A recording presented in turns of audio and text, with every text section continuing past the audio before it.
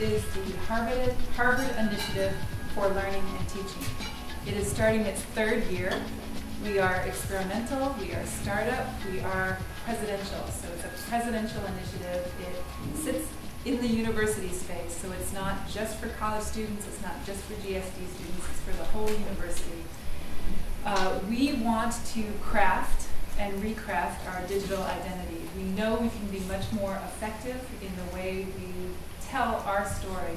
And our story means many, many stories. We try to, our mission is to catalyze innovation and excellence in learning and teaching at Harvard.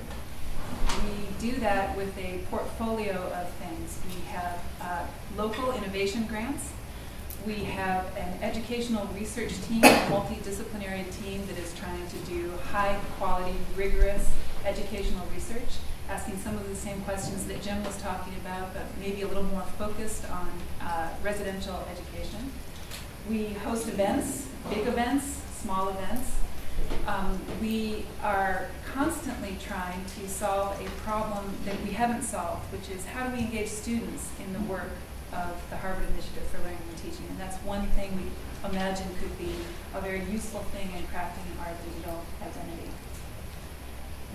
What do others of you have to add to that? There's scholarship research from a variety of fields that could fundamentally transform how we think about teaching and learning and how we practice teaching and learning.